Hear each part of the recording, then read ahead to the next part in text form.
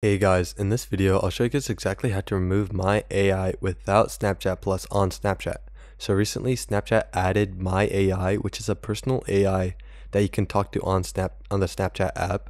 And although it is interesting, it can be annoying to a lot of people. And although you may want to remove it without Snapchat Plus, you actually can't. As of right now, Snapchat does not allow you to remove My AI without actually having Snapchat Plus. There's no way to actually delete it. You can change the name of it, you can change the avatar, you can clear the chat data, but you actually can't remove it completely. There's no way to do it as of right now. Snapchat might release the option later, but to delete it as of right now, you need to have Snapchat Plus.